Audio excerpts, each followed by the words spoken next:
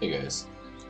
So, so when we got reset up in the classic beta, it wiped our characters and gave us the ability to create pre-made characters at up to level 40. The level cap is level 45, so you can level to level 45 from 40 from any character you want. Just pre-made, create it. It's got some generic gear. The gear is pretty LOL if you haven't seen it already.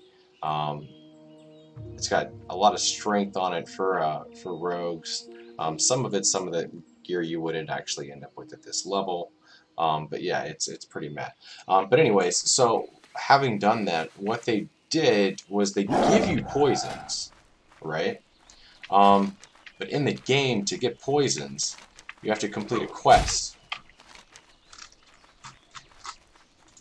Okay, and it starts here. And then you go to this tower, and then you complete the tower quest, and you bring it back to Stormwind, and you get your poisons. And when you complete that, you also get your Thistle Tea recipe.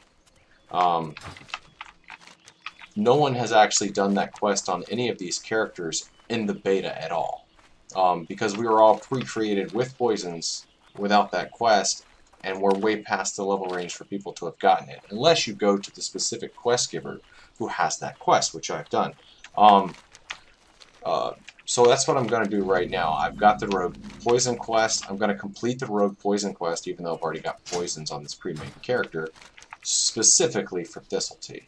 I also went ahead and grabbed cooking, because you have to level that up to like 50 or 60 or something for the Thistle Tea recipe. I went ahead and grabbed herbalism as well. So I can get the Mage Oil and Briar Thorn that will spawn Swift Thistle for the tea. Because what good is having the recipe if you don't have any of the actual Swift Thistle?